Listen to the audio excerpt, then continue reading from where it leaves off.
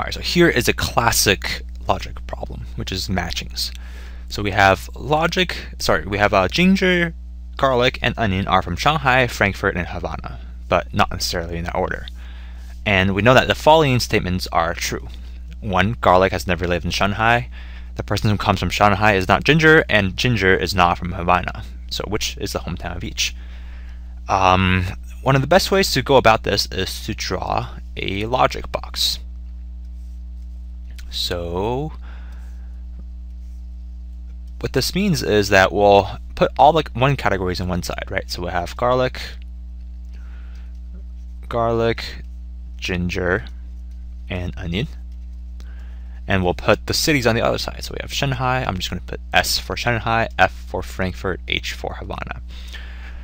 And now let's go through these. So X means that that's not possible, or check means that that is possible.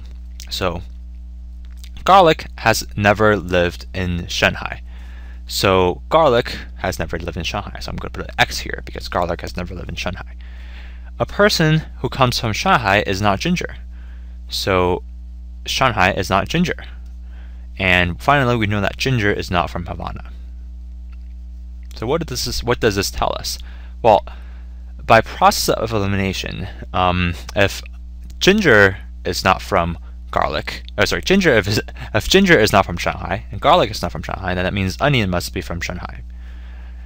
So from this column here, from this row here. Similarly, from this row here, ginger is not from Shanghai and ginger is not from Havana, so ginger must be from Frankfurt.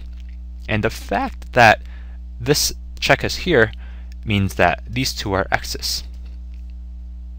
And the fact that this check is here means that this row is X. This entire row is an X. So that means garlic must be from Havana. So we have garlic is from Havana. I'm just going to put H for Havana for now. F for Frankfurt. Onion is Shanghai.